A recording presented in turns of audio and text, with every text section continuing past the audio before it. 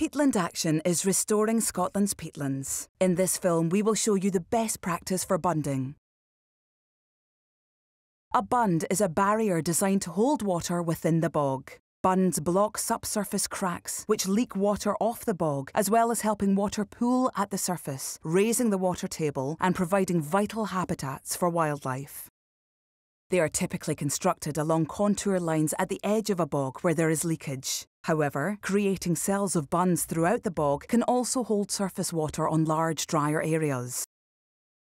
You should survey the site before starting work, marking the line of work with canes. At the edge of the bog, carefully remove the surface vegetation in consecutive linear strips.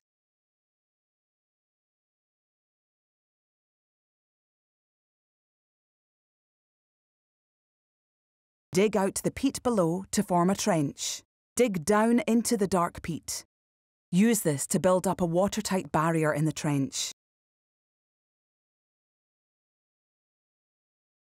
Continually compress the bund with the digger bucket to ensure the watertight barrier is maintained. Replace the vegetation on top of the bund and the depression behind the bund and compress to avoid leaving any bare peat. This will prevent runoff in the depression behind the bund. The height of the bund will depend on the slope of the site, but they are generally 40 centimetres or less.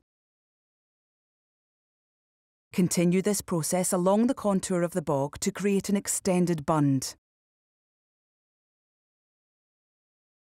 This method can also be used to create bog pools in dry areas.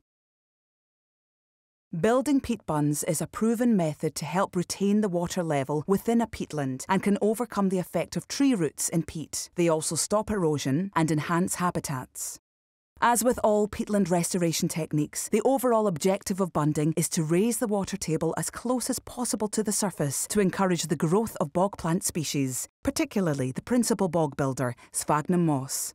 For further restoration guidance, visit our website and find out what makes our peatlands so important.